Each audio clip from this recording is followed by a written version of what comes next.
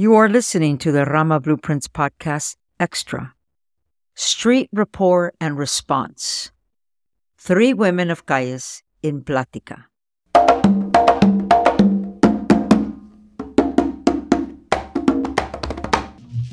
In this extra for the RAMA Blueprints, we hear from 3 women who worked in the Real Alternatives Program's Calles Street Outreach Program. We present this plática, or dialogue, to demonstrate how these 2 women, through consistency and relentlessness, can lead to effective street outreach support services in response to community violence. We talked with Donna Safioti Johnson, the condom lady, who began working at Horizons in March of 1988 in the HIV prevention and early intervention program. Her work with the street-affiliated youth led to a decades-long partnership with Calles and the Critical Response Network, and the establishment of late-night programming for this marginalized population. She is also a substance abuse counselor for youth dealing with substance use and related issues, and a Joven Noble trainer. Michelle Alvarez Campos is a San Francisco native, mother of 2, practicing licensed clinical social worker, and the program director of La Cultura Cura at Instituto Familiar de la Raza. She previously worked as a case manager with the Calles program at the Real Alternatives program. Their story is one of the most underlying truths about the street intervention work, where there isn't a clear-cut response plan in face-to-face engagements, but how they rely upon their training, gut feelings, and personal experience to bring forth and identify the best traits within each human being they encounter. This type of work needs to be done with compassion and corazón, in the spirit of En Lakesh, tú eres mi otro yo, you are my other self. The RAP principle of dignity and respect is clearly practiced with their approach. RAP's Calles program originally began as the Barrio Patrol in the late 60s to monitor police activity, provide safe passage for youth, and youth development. It would eventually develop into the Community Response Network, and some of the elements of the Calles program have found its way into the Biden-Harris Community Violence Investments. I am your host, Socorro Gamboa, and here are our guests, Michelle Alvarez and Donna Safioti Johnson. Hi, welcome, you guys. Hello, welcome. Well, thank you for having us again. Yeah, thank you. All right. We're going to have a conversation today, and we're going to talk a little bit about Calles and talk about some of the work you both did. And first of all, I want to commend you and thank you both for everything you have done and what you're currently doing in community. But let's bring some of it to light. We want the people to know about the interventions. We want people to know about the processes and what it took to do that kind of work. And also some of the lessons that we learned, right? We all learned some lessons from it, and we grew from it. So let's start. Let's talk a little bit about, for example, during the times that you both were working out there and doing that work, there seemed to be a very deep period of time where lots of young people were being shot. Let's just talk about that process. Once the shooting took place, how did the team get activated? What were some of the processes that were done? And how you eventually intervened with the family? You know, it's challenging, and I got to go back to my brain, right, to think about, like, what was the response like? And I think in the beginnings, there was a response. I think that's important to say, versus there was no response.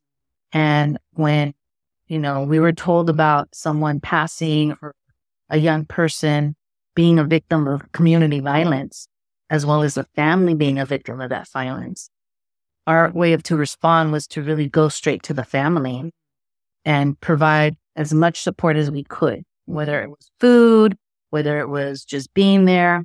And as things progressed, the response shift. One was responding out in the street immediately, right? If it happened to be an evening where we're out there, responding immediately to an incident of violence and being there, intervening or standing back, depending on whether we got permission from the police to divert other kids that were there, divert other people, and also to expand and make sure there wasn't any type of retaliation. I think is really important to talk about, because we didn't want one incident to become 2 incidents.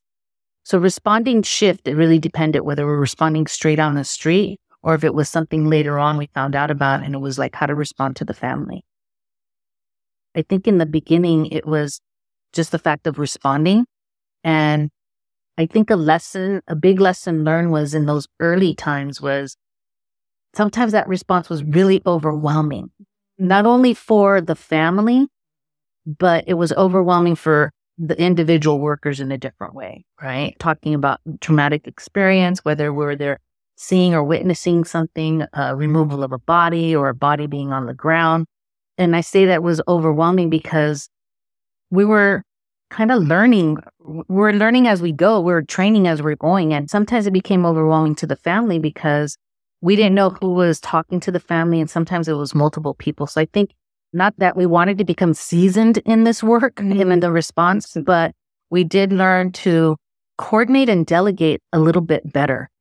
I remember, specifically depending on who the youth was and whether there was a community worker that knew him, we made sure that community worker, if they were capable, we always checked in. Is this something they could be kind of like the lead person to communicate with the family only? That way the family didn't have multiple people or service providers contacting them, but just one, and that they would be the lead. And then we had other people then delegated other tasks, whether it was connecting them to victim services, whether it was bringing them food, whether it was responding to the youth or other youth that might have been also part of that, or some of the youth that were friends of the young person that was victimized. So we were able to delegate things a little bit differently. And I think that was something really important to learn, as well as who's going to be at the hospital to respond. I think is really important because sometimes everyone would show up and then, people react very differently. Even workers reacted differently. Some of your workers became traumatized and they were the ones we had to de-escalate from the situation versus other workers might have been more calm and collective and they a better match to be at the hospital. So I think those are the things that kind of come up immediately in my head. And one of the things that was also important was the aftermath in terms of the youth on the street, because there was a huge upsurge in substance use.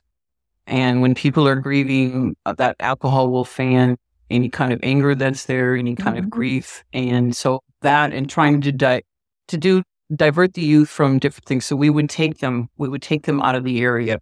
Or another thing that was helpful, in some cases, it didn't always work out that way. Families did not want the youth at the service or at the wake.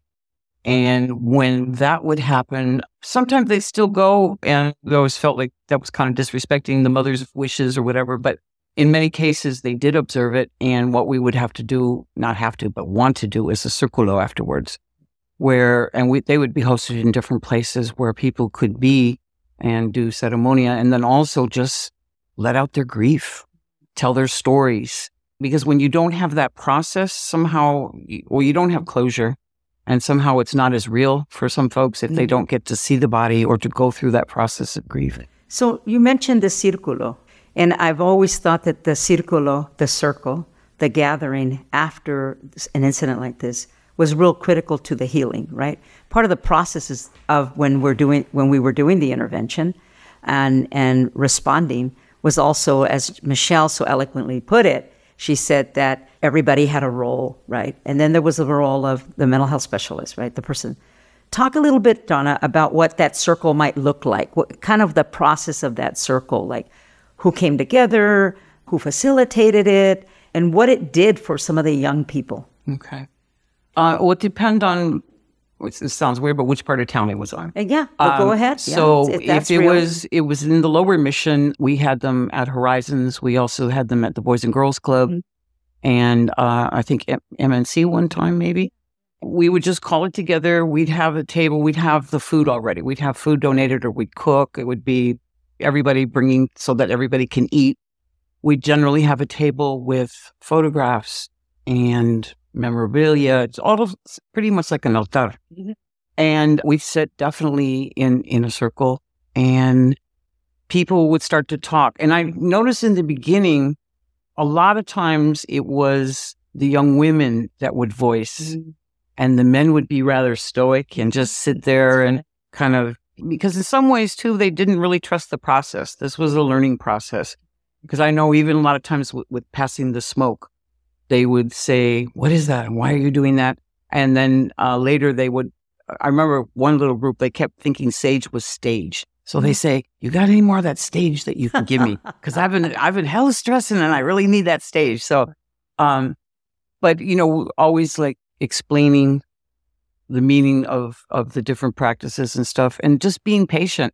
And sometimes just sitting in silence, because if we get nervous and we kind of think, we have to keep it moving, whatever, but sometimes just sitting there and just being together in each other's presence, then things would come out.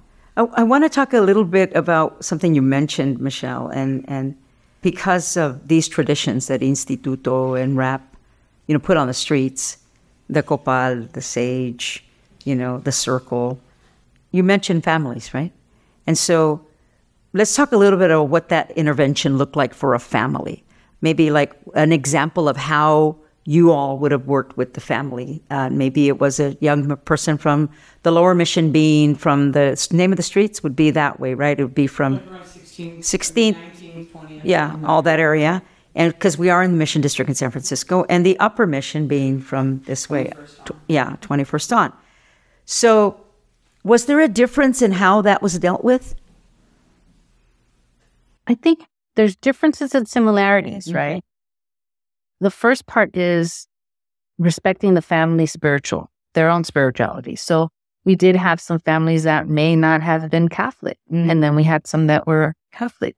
I think Donna talked about definitely, being really respectful of what were the family's wishes during those wakes, right? When it came, I think, responding to the lower end of the mission, I vividly remember a young man, an older brother. His younger brother had passed 6 months prior due to community violence as well. And then when the older brother passed, it was so interesting because the response was a little bit different, because I think it was 1999, if I recall, August of 1999. And at that point, that was close to when RAP was kind of closing down, but there was still some work being done out there. And I recall getting a call from one of the young people that associated more in that area about this young man passing, and then that they needed something. And I remember going out there and responding individually, and the young people had already an altar out. They already had an altar out, and they just wanted the medicine, meaning they wanted the sage. They wanted something to put on that altar. They wanted someone to come out and do a little circle. So I remember responding to that, and whoever was there, we just stood there in a circle for not very long time, just a short amount of time, and just had some palabras and just reinforced like how they could grieve, reminding them that, how do they honor them in a positive way? And at the same time, letting them give themselves their message about not wanting to go out there and retaliate, but like holding them to that space and then leaving the medicine for them, I think was important. So whether it was leaving a sage bundle or some resin for them to utilize in that place where they're going to be gathering.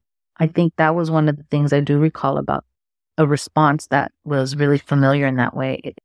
And it was interesting, even if you came to the upper side of the mission, I think after a while, a lot of the young people already knew what to do. They didn't need us as far as so much as responding to like, we're going to do this. They kind of knew what needed to happen, but they needed someone to help them facilitate it.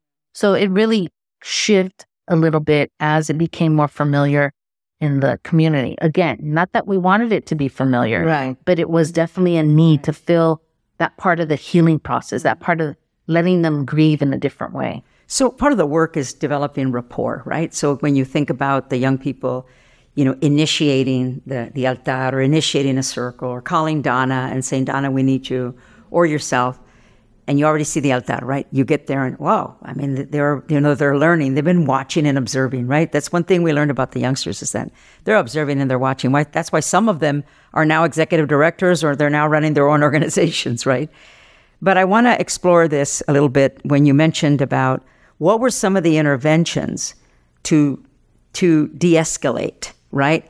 How does a team, and imagine both of you guys being together and how did you de-escalate? What were some of the conversations, examples of conversations, in the heat of the moment, right? Some youngsters are like, yeah, this and that and this and that. What was the process to de-escalate? Talk a little bit about that. Well, sometimes, first of all, if someone is really amped up and possibly under the influence, I'd hydrate them, first of all, okay? And a lot of times, I like to walk and talk with people. Oh, yeah. Because that's one good way, your brain can say, okay, calm down now or chill, or even if you can convince them of that. But walking burns out the stress hormones. And just listening and taking them a lot of times away from the thing, because a lot of the energy would feed off. And especially if there were stories that were circulated and different things going on, you wanted to really be careful to kind of keep that down, because so much has happened because of people talking at different times and repeating things that weren't necessarily true. And then, because you've seen those generations of stories that you hear about when anything goes down. So that kind of thing, I used to like to take youth to the beach. There's nothing like going to the beach and building a bonfire. And beforehand, we'd meet somewhere and we could write, they could write a letter pouring out their grief, or they could write, sometimes people were angry at someone for dying, or sometimes they felt guilty because they hadn't said something. Or I remember one night after one of the brothers died, someone was talking to me on the street. They felt responsible because they said, I'm the one that introduced him to this substance. And if he hadn't been on one that night, he'd still be alive because he got caught slipping. So things like that. Yeah. When you think about de-escalating someone, I mean, even in general, right? When someone's having an anxiety issue, there's steps with young people. It's a little bit, como se dice, undetermined, right? You don't know exactly, depending on the mood, right? And also depending on the circumstance. So I recall being in the van and getting out of the van, and I saw you many times take a kid and walk away. You go walk with somebody. So when both of you were working, and doing this kind of work, and probably still do it on occasion, right? Something does happen and you're called upon your expertise. What kind of an impact did that have on you? What were some of the self-care? What was the process for yourself? Somebody calls it, I give myself a good sacudida, I give myself a limpia. How were you handling some of that? To be forthcoming, I was much younger back then, and self-care wasn't something that was really utilized a lot. I think particularly at the agency, we would have a debriefing circle amongst staff. So that to me was a level of self-care. We weren't calling it there. We were calling it debriefing, right? And we would debrief, and it would give us a space to really also grieve that loss to a certain extent, away from the family, away from the youth. So then we had this different space. So that for me, other forms of maybe self-care back then was staying connected. I think the connectivity between my colleagues, my staff, I think was really important. But it was not connective during work. It was being connected away from work, right? Even though that's what connected us was the work, being able to do other things, I think was important. And sometimes those things were unhealthy. And sometimes it was just a space, a place where we could just conversate about what the vision, what our dream was. And I think that was a form of self-care because it instilled hopefulness. And that, that hopefulness is something really key. So I think that was really helpful back then. And I know later on, and then Donna probably might know more about this, there was a shift where the service providers actually got more self-care. I know the drumming got implemented at a certain amount of time. So then staff would come in to drumming circles in order to release anything that was going on emotionally for them. And Donna, talk a little bit about, first tell us how you dealt with it, and then a little bit how it evolved to coming here to Instituto and sitting with Dr. Sal Nunez and Roban San Miguel in those circles. That was key because we didn't have that at the very beginning. And I remember when that started, we always would go out, and unless you were really sick or whatever. But I remember when we'd sit, we would all check in and we'd all speak and, pass the smoke and do all that. And they would always say, if you don't feel up to it, if something is going on, if you cannot be there, stay with us and enjoy the circle, and then you should go home, because it wouldn't be safe for any of us if one of us was out there and not at their best. And were there some moments where you felt unsafe? Absolutely. Yeah. I think that was something, at least when I started doing the guys program, that free time between who's going out was so critical.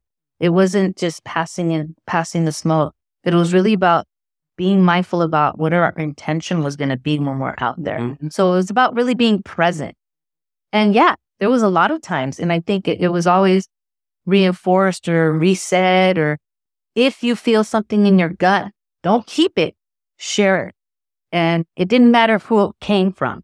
So if I jumped out of the van and we were somewhere and I was like, ooh, I don't feel good, I needed to let someone know, like, you know what, something doesn't feel right, let's get out. And no questions asked, and we would retrieve and let's go somewhere else to another area, and vice versa. If Alfredo Bojorquez said, hey, this is not a good place to be at, maybe he saw or observed or felt something, it wasn't about questioning him. It's about, okay, that's the move. We're going to now jump back into the van, or let's divert from this area for now, and we'll come back later on, and maybe we'll feel safe. Let's talk a little bit about that right, Donna? Well, one of the big mistakes I made during that pre-time was, I became known as the condom lady because I was doing HIV early intervention and stuff, and I had a stash, and I had a stash of other things as well. But I remember I was so eager because everybody on Friday nights, like a lot of times people would come up and they'd say, I have a question. I have this kind of thing going on down there, and I want, and they were asking questions about referrals and services. But one time we pulled up on the other side of Potrero. We were, I think, by San Bruno. And I see a bunch of guys on the porch, and I'm just so eager. And so I swing open the van door, and everybody ducked, and a couple people were strapped, and they pulled out. And so I learned never to do that. Be intentional about how I leave the van, that they can see we'd have the front window open so they could see who was in the front seat, not having some crazy woman just like, come flying out the back of the van. And there were a lot of lessons like that. Also, like different times with eventually learning to check people sometimes for substances. Because when Chemo was big, I was driving a bunch of kids one time and I started feeling queasy and I noticed a weird smell. And then all of a sudden I realized what it was, pulled over because now I'm under the influence. I have to confiscate it. So that, there's just a lot of things you learn through mistakes. So Chemo is what? Chemo would just basically a substance huffing, whatever and at that time it was this octane booster. And even on the bottle, it said, feel the difference, which with, a star. And I always kind of wondered about that advertising. And they would sell it to little kids on bicycles and stuff like that. So you just mentioned something that's really important to talk about. You're in the van, you're with a bunch of kids. There's always somebody that's going to say something, right? Or maybe not. So you suspect somebody had a weapon. How would you guys go about doing that? Well, I would say before anyone got in the van, we always remind them, especially when we did a group intervention and it's something planned and we show up to the meeting spot to pick up a particular group, then we made sure before anyone got in, we would remind them. If you have anything that shouldn't be in the van, we go over the rules, then you get in the van. And most of the time, some kids would have to go take a little walk and then they would come back. So that was always important. If we happened to divert someone and they jumped in the van and they had something, then we would ask them to, step out. We will return to our podcast after this quick message. Believe it or not, I was an original RAP student. RAP was an organization that placed youth into nonprofits to help out nonprofits. And they sent me to the La Raza Silkscreen Center on 16th Street. And that's where I became a silkscreen printer. So I really owe it to them to send me there. And I was like 17, and I became an artistic director there eventually. This is Herbert Sigüenza of Culture Clash. You are listening to the RAMA Blueprints Podcast.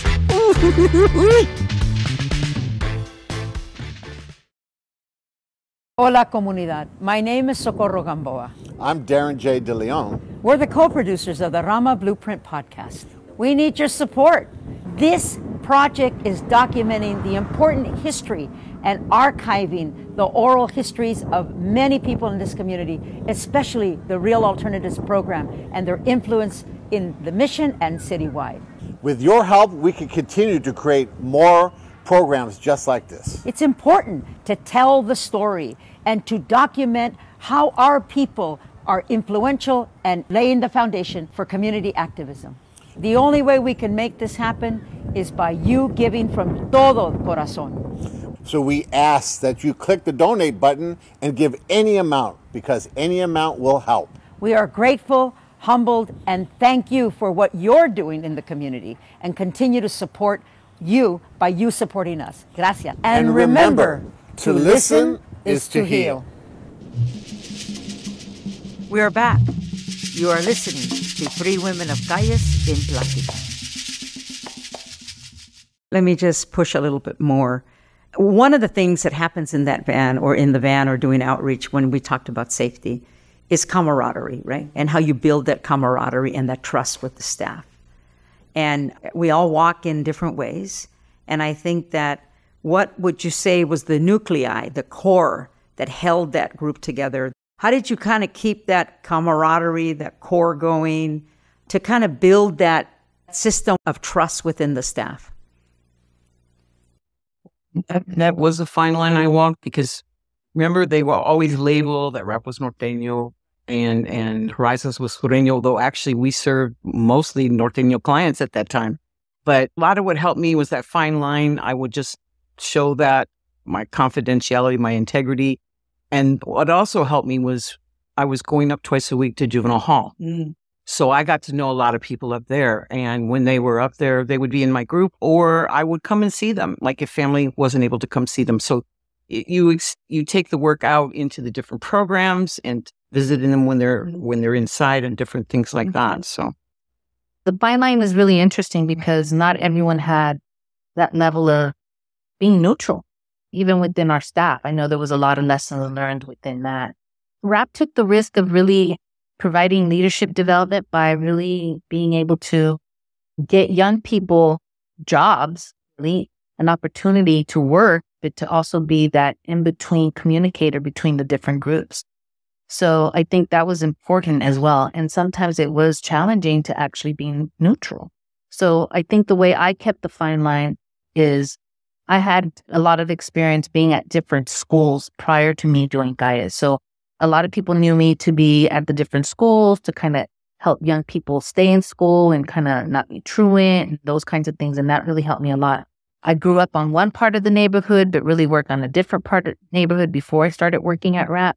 So I kind of knew young people throughout the whole neighborhood, which was really helpful. And that, that fine line is really important. And keeping that confidence. So if a young person shared something, keeping that to myself and not going out there and sharing it with anyone was super important. And I think that's how a lot of trust was built. Also, because I had worked at other agencies before, I got to see some of the youth when they were much younger, childhood age, anywhere from 5 to maybe 10. And then later on, once they hit their teens, I might have come across them again. So that's how I was able to build relationship and community. Very important. How many years have you both been in community work? And that can include some of the other work that you did too. So how many years now, Donna? Well, I've been at Horizons 33, but I was at Jamestown before that in another agency. Okay. So it's been about 40 years or so. About 40 years. And in those 40 years, the span of 40 years, I know you probably have a number of stories, what we call the Wall of Fame. If there's maybe a young person that really, really is a highlight. I know there's probably hundreds. Out of the CAES work, out of your work on the outreach, is there someone that comes to mind? Well, there's a number of people who have gone on to do beautiful things, whether like through their work, a lot of times becoming community leaders, or through their art and their music and different things. There's been a lot. And what's really been great is the times, this is horrible to say, but there's sometimes like when everybody is trying really hard with someone and it doesn't feel like it. I never give up. That's what I always tell them. I'm not going to give up, because they'll apologize when certain things happen and say, no, I'm not going to give up on you. But when the time goes on, you sort of get this thing that it's not going to end well. And there's those like late nights when like those fears pop into your heart and your head. And then they go on one day. Like I was standing at a bus stop waiting to go up to juvenile hall, and this big guy comes running towards me. And I was like, whoa, okay, I'm kind of ready. And he goes, I don't think you remember me, but when I was really little, you taught me how to read. He goes, you changed my life. and little things like that. He had been one of the kids that when I took a group to the zoo, I hear my name over the loudspeaker. They asked me to come report because and they weren't that big. They were extorting money off the passengers on the zebra train, right? And so we got kicked out, of course. Things like that. And one other time, someone I saw who made this great evolution, like personally and spiritually and everything. I was sitting in the church because things were really dark. And he had seen me go in, and he came up and he put his hand on my shoulder and he just started talking. And I had really expected a bad outcome from him. And I hate to even say that, but sometimes. But it's real. Yeah, it is real. Right. And it was just beautiful. Those kind of moments are really special. All right. Michelle? I've been working in community since I was, 16, 17, straight out of high school. And there's definitely a lot of successes. And I love the story Donna gave about someone coming back. When I worked at the Boys and Girls Club, I did a lot of tutoring there, and I did a lot of girl services with younger girls. So that was always something that would come back sometimes. And people change. So sometimes, you don't recognize who comes around. So I've been in situations where someone I really don't remember them sometimes. And then until I start talking to them more or they open up, then I realize, oh, I know who you are, So it's so interesting. It reminds me of when I was working with this young man, and he was really involved out in the street, and he ended up being detained for a really serious crime. And we were really advocating for him not to be sent to Department of Juvenile Justice, or CYA back then. And 20 years later, his baby cousin remembers me coming to the home to do a home visit. And I wouldn't have recognized this person 20 years later at all. But those circles are so important. So it just speaks to, the integrity of the work, the genuineness of the work that I delivered for whatever reason back then, that it can come back to you in different ways. There's a lot of young people. I always wonder what happened to that young person. Did they make it? Did they not make it? Those things actually do come up quite often. And sometimes you'll get a little surprise about someone. And that's just wonderful. And it's so interesting because that little boy now is a director at one of the other agencies. He's on the board, I think, a board president at a different agency that does youth services still. So just to see not that I did a direct intervention with him as a youngster, but he recalls me doing something with his older cousin who was much older than him and working really with the aunt that was his caretaker. So those kinds of stories are so important because it kind of almost comes full circle to a certain extent. We always talk about young people and their mentors. Part of the goal of this podcast or of this documentation is to talk about the staff, right? And so is there a few people that might have inspired you, or one, that maybe had an influence on you? And then in the same vein, I would like for you to say, how would you like to be remembered? What is the legacy that you would like to be known by? Well, I'll just say with the mentor, one of my greatest mentors are the youth. Learning from them, being open, admitting when I don't know shit, right? And That's right. Yeah, and asking questions and listening. Definitely Roban and you, Sal, and then a lot of people from the teams, like Fred and Ray and Ricardo. I mean, a lot of people, Jesus, a lot of people that I'm not even thinking of now. But I used to love those nights when we would roll. Joanna Bermudez Hernandez and John Torres too. Yeah. But a lot of these folks just influencing, that's more than mentorship, I guess. But I learned all the time. I looked forward to seeing them. I shared a lot of things with them. Sometimes when you were talking about getting that gut feeling, I remember one night pulling people off the street because my gut was screaming. I tried to get the kids off the street. Nobody was listening. And I finally physically grabbed and we went to the van. But but the youth too are definitely mentors. And how would people talk about Donna? Just I a second. have no idea, but what's a legacy? Well, I really, really do put my heart into my work. Yeah. And in fact, I'm kind of close to tears now because a lot's been going on lately. And I am committed. I'm also just I'm like what they say about little kids wanting to be a sponge. I always want to learn more and hone what I do and pick up more skills. I've been trying to listen a lot more. I'm kind of quiet a lot of times anyways, but practicing that more, and that I'm not going to give up. I don't care what happens. Well, I'll be honest. There have been times where I was just had to shrink into a corner and lick my wounds. But it didn't last very long, but it was necessary to continue. But I'm not going to give up. And Michelle? Rowan is, she was my first clinical supervisor. So Rowan Sambieta was a mentor. In general, just foundation of, who I am and someone I look up to just professionally. I think when it comes to guys, definitely I learned so much from Alfredo Bojorque and Ray Valveron.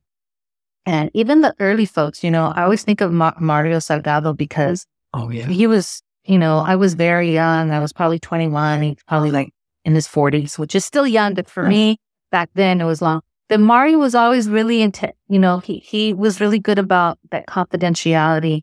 And I always was very admired the way he did his work around just HIV and those really delicate things. So, and I learned from him, like, how to have fun is so important in the work, the importance of enjoying it.